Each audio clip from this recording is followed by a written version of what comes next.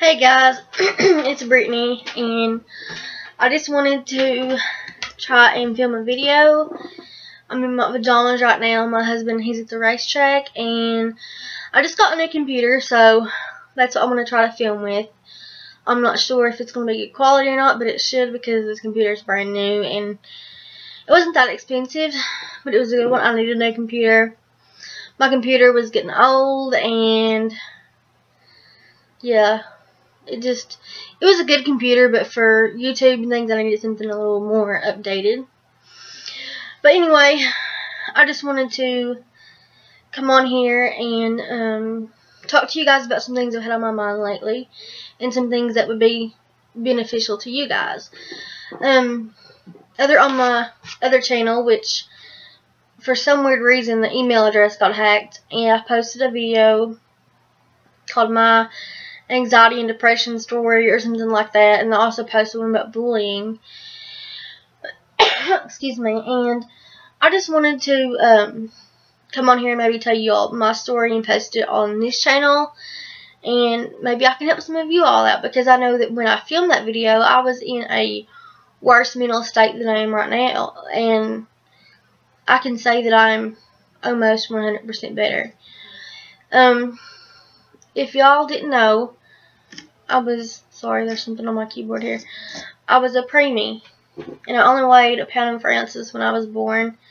My mom had preeclampsia, which I'm not exactly 100% positive about what it is, but like she gained like 90 pounds of water, and I know that she had to be flown out when she was giving birth to me, and she couldn't carry me full term. We both almost died, and I was really tiny. And she said that I was only on oxygen for a few hours. I had a heart murmur. I'm not sure what kind it was either. I don't really know, but it closed when I was 4. So,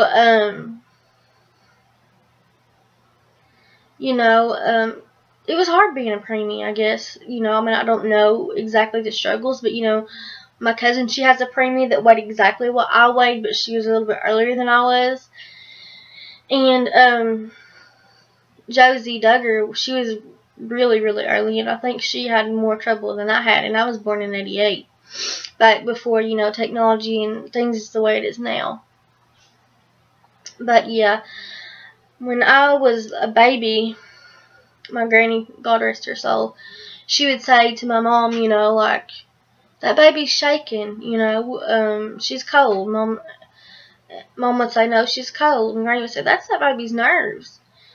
She didn't think anything of it, and she would read to me, and I guess where she was afraid that I would have maybe a learning disability when I got in school, and she just tried to, teach me where I was far behind developing, like walking,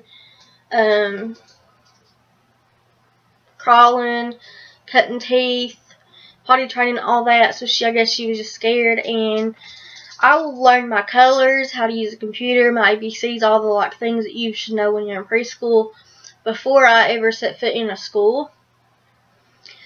And I had real bad separation anxiety issues when I was little, because of the fact, I guess, where it was just always me and my mom and dad, and school was really difficult for me. So I remember, I think I went 3 days when I was in kindergarten, and she took me out. My dad, he had a seizure, and my dad was really young at that time, and it just stressed me out. Mom was like, I can't deal with this, I'll just let you go back next year. So even though I started school a year late, I was way smaller than all the other kids in my grade, but as far as learning, I was ahead of everybody, and they wanted to skip me a grade, but I went to the grade, and I missed my friends, in kindergarten, so I went back.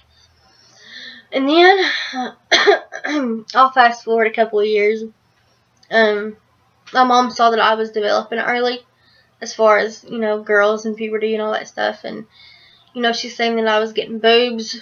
Really, it was like my boobs just went like that overnight, and, you know, she had to explain the period, what a period is, and all that sort of thing. And by the time I was in 4th grade, I was already a B. And I was so small. And I would get picked on, and people would be like, you stuff your bra, and things like that. You know, and I was so uncomfortable, because from like 4th grade to 8th grade was how my school was. It was from kindergarten to 8th grade, and then you went on to high school. I had the biggest breasts of all the girls, and people would just look at, you know, it was traumatizing for me in a way, because I wasn't comfortable, you know, with my body at that age. I was only 10, 11. I was just a baby, you know. And then I moved schools for middle school because my dad had got a new job when I was in 3rd grade, and it was closer to his work. And it was kind of, it's not really a private school. It was more of like a city school, I guess, but where the more prominent people went to school.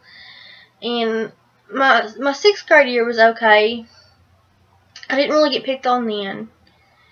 And then from like 8th grade up, like at that school, I got picked on every single day for no absolute reason. And it really hurt me, because I didn't understand, you know, why people was picking on me.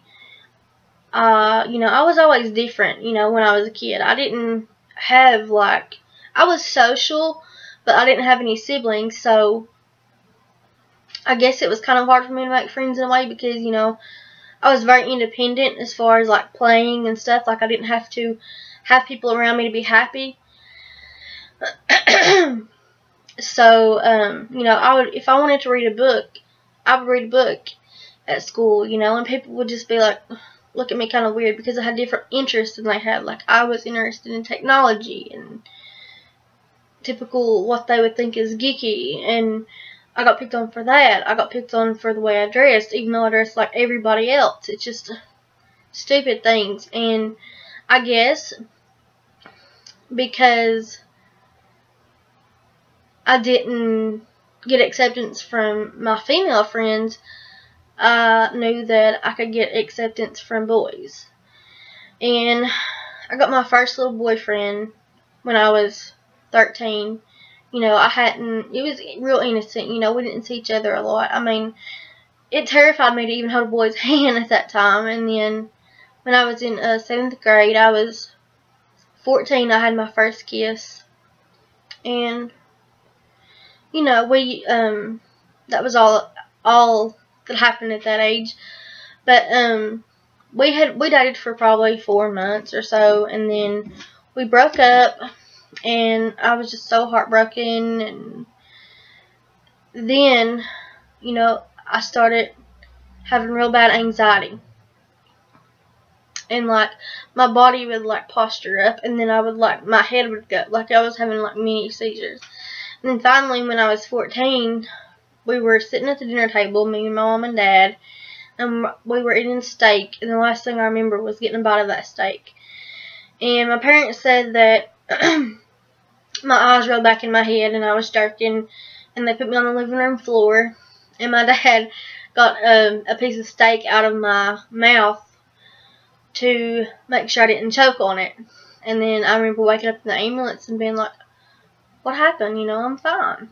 You know, and then I can remember being really, really sore. I guess where your muscles like jerk up. And then like not remembering things for like 3 months. And then, you know, it just kept on and kept on and kept on. The more I looked for male attention and having breakups and thinking there's something wrong with me and things like that. And I hate to be conceited or, you know, sound weird, but I had what most girls would consider to be the perfect body. I was skinny, I had big boobs, you know, and it's weird because now that I have gained weight and I'm not at like an ideal place, you know, physically healthy wise, well not physically but like body wise, I'm more happy now than I was then, even when I was skinny, you know. And it just as time went on, you know, things just kept getting worse and worse and worse. Because I looked to boys for happiness, and I would, if I lost a boy like that I thought I cared about at that time, I would try to replace them with material things, like getting a new phone, a new game system, whatever the case may be. I tried to replace what I thought I was missing with a material item. And you all are going to think this girl's nuts, but wait until I finish my story. When I was 17, I went out on a date with this guy, and I ultimately lost my virginity to him. And it broke me because I wasn't ready, you know, mentally, physically, whatever. And in some cases, I do feel like he took advantage of me. Because he knew I was a virgin. He should have known that since we weren't in a serious relationship, or that I would regret it. And it was something that I struggled with for years. And I had had many opportunities before that to have sex, but I chose not to. I knew I wasn't ready. And even then I wasn't. And it just really messed with my mind. And so, in my 20s, you know, late teens, early 20s, I should say, I thought that if I gave guys sex, that they would stay because they wouldn't have a reason to go somewhere else. That's not the case. Don't ever try to think that you're going to keep a guy just because you have sex with him. It doesn't work that way at all. Believe me, I've been there and done that, and it makes things 10 times worse. And I ended up not graduating high school because I dated a boy when I was like 16. Or no, I was 18 and he was 16, and things didn't end well. And I ended up having a class with him my senior year, and it was not only that, but it's other things, and I could not handle the stress of being around so much drama. And I really do miss the learning aspect of school, because I could have done good if I didn't have my head up some boy's butt. I mean, that's just the way it is. And I've been on medication since I was 14, since I started having seizures. And after I graduated, I met a guy that worked with my dad. And at the time, I thought I loved him. Or maybe, I'm just going to say I did love him. Was I in love with him? No, not at all. And, you know, I'm just not sure where this video is going. I'm sorry it's all over the place. I'm just trying to gather my thoughts and to tell you what's helped me in my struggle with it. And, but anyway, I met him, and we were pretty serious. I was 20, he was 23. And he tried to control everything I did. He was scared to death that if I was on the computer, that I was going to find another man and run off with him like his mom did. His mom left his dad and him and his brother for a man in California, and he tried to compare me to her. And not only that, he tried to control like what I wore. If I wore anything low cut at all, he would be like, we need to put more clothes on. He tried to throw all my clothes away. I couldn't be on the computer. He had to see what I was doing. He tried to tell me who I could go places with, where I couldn't go. It was just a bad situation, and I really, really hope that he's not like that now. And we ended up breaking up, and it just completely broke me. The reason that we broke up was because you all know that I probably smoke cigarettes. It's not healthy, and I would like to quit, but I just really don't have the honest desire to quit right now. Both my parents smoke, and I guess I just picked up the habit because they do. I don't know. But Anyway, he tried to say either I quit smoking or he leaves. Well, I had quit smoking. And they called and told me that, or they being like other family members, told me that they had given up on my grandma and she wasn't going to live very much longer. And me and her were like this. I was her baby growing up. Because she just lived right above us and I was there every single day. And it broke me. And he seen me he came in after work and saw me with a cigarette and just said, bye, pretty much. And it tore me apart. It made my self-esteem go down the toilet. Because I thought, well, I can't keep nobody. And I don't know why. Looking back, I wanted to smack myself for some of the things that I thought about myself. And then I started having panic attacks because of him. Because he worked, with my dad. And where my parents live, they live right beside of the building where they work. So I would see his vehicle or I would see him. And for some reason, it sent me into a panic. And I went to the doctor and they gave me medicine for it. And then, fast forward to 2011, I met my husband. And the first year or so of our relationship, it was good. But I still wasn't in a very good mental state. Like, I would try to have these big pity parties for myself because of all the things that I didn't achieve in life that I wanted to achieve, or that I didn't have the means to achieve. And instead of looking at, hey, you've never washed clothes in your life. You've never cooked a meal in your life. You've never took care of a house, and now you do everything, and you take care of not only yourself, but your husband and your dog. And then what was making me do that was just inexperience, because I had always seen the family dynamic of my mom and dad together.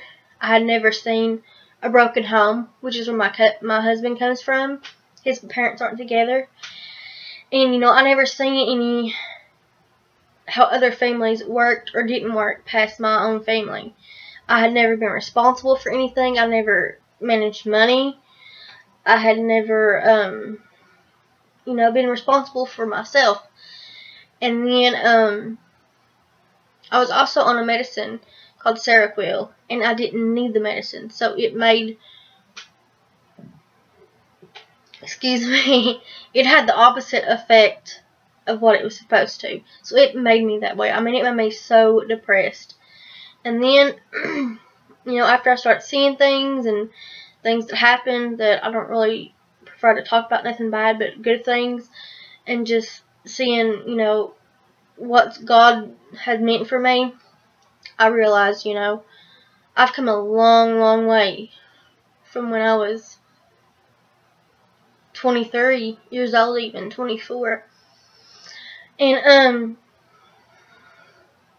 not only that, but just the medicine that I take has helped me, and it's had a more positive effect on me, and just having a more positive outlook on life. I don't get stressed out very often anymore.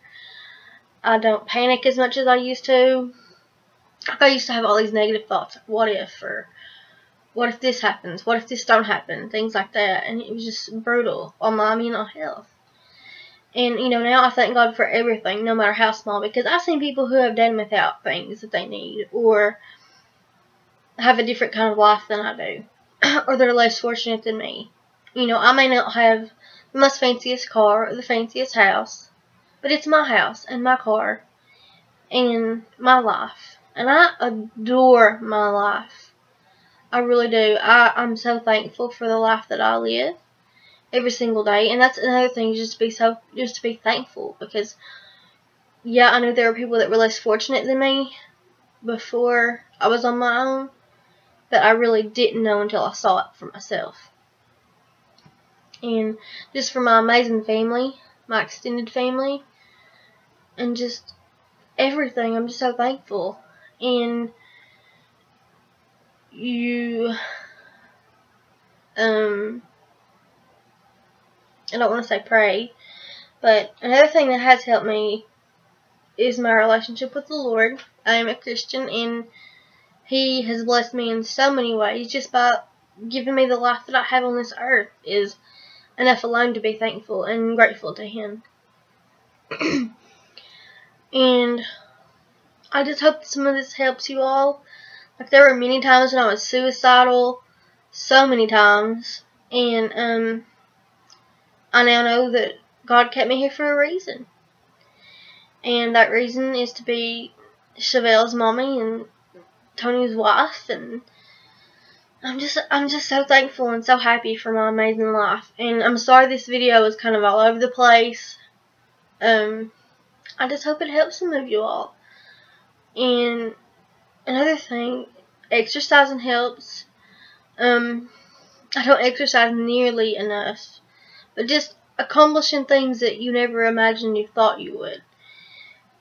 And, you know, I mean, if any of you are struggling, y'all can talk to me.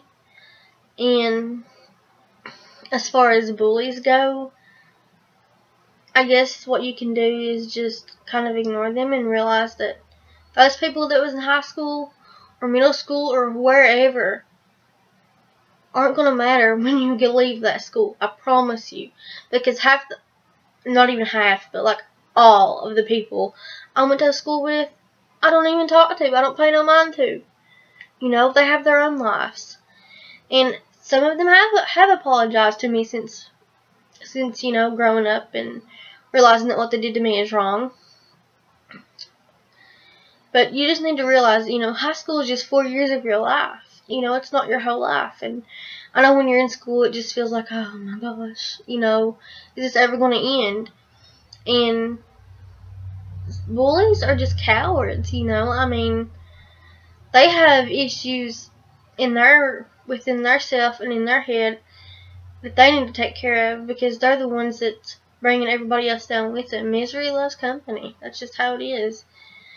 And you don't need to fit into that. Just know that you are amazing and you are beautiful. Like, I have days where I feel like I'm the hottest thing since sliced bread, and then days when I feel like I'm the ugliest thing since, I don't know, Shrek. But yeah, I'm sorry that this video was all over the place. I've just got to get back into the swing of filming, because I am kind of a little bit, you know, my thoughts aren't gathered, I guess. I should have maybe made some notes before I sat down to make this video. But I hope this quality is okay. I hope this video was helpful in some way. If y'all have any questions, you can email me or tweet me or Instagram me or Facebook me, and I will be sure to talk to you as best as I can. But I'm going to go, and I'll talk to you guys in my next video. Be thrifty and stay fabulous. Bye, guys.